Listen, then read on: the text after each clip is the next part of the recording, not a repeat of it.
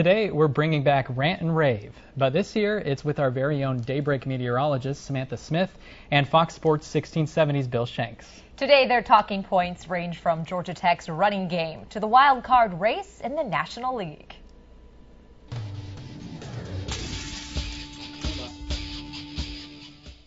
Year two, we're back for Rant and Rave, and look who's on the segment this year. Yes, you see her in the morning doing the weather, and now she's doing Rant and Rave with me every Wednesday. Samantha Smith, how are you? I'm good. How are you? I'm doing great. Let's start off with the Braves. They have a big lead in the wild card. Is the wild card pretty much over? The answer to the question is yes. It's done. The Braves are going to be in the playoffs. They may even catch the Phillies. They've got 6 games left, but right now it looks like they're comfortably in the lead in the wild card. Bill, I'm going to have to agree with you on this one. I'm going to say that wild card race is over. The Braves have got a good team. They've got a solid bullpen. I say go Braves. All right, let's hope they'll continue on. And a good debate going on right now in the Braves Nation is who is going to win the National League Rookie of the Year award. Will it be first baseman Freddie Freeman or the closer Craig Kimbrell? I was on Freeman's side for a while, but Craig Kimbrell hasn't given up a run since June 11th. Starting to give it to Kimbrell.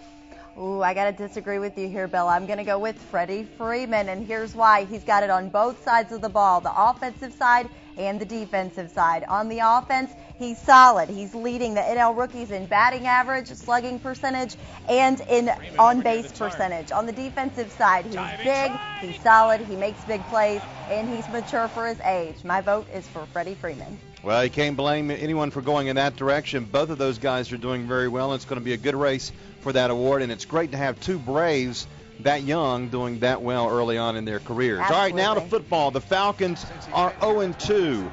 It's the preseason. Should we be worried about the Falcons? The answer to this is, of course, no. It's the preseason. They're working on things. They're seeing who goes where and what they're supposed to do. Julio Jones fitting in nicely, and so far, they're just working on stuff, so don't be worried about this 0-2 start.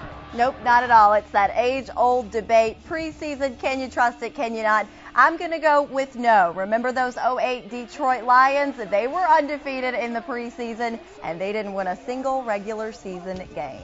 That's right. We'll see how the Falcons do this weekend against Pittsburgh. Maybe a little bit more important this weekend. Finally, our final topic, Georgia Tech. We haven't really seen a running back emerge in that competition for their main running back. Is that a worry for them? I think the answer is no. They don't really care. They think that it's the system that can make things happen. And Coach Paul Johnson might think that if he put me back there, I could be the running back. I don't know about that, but I will agree with you that there is no cause for concern in Atlanta. You know, they led the nation in rushing last year with Anthony Allen. He's gone to Baltimore now, but they've got 4 solid guys. I think they can pull it out in time.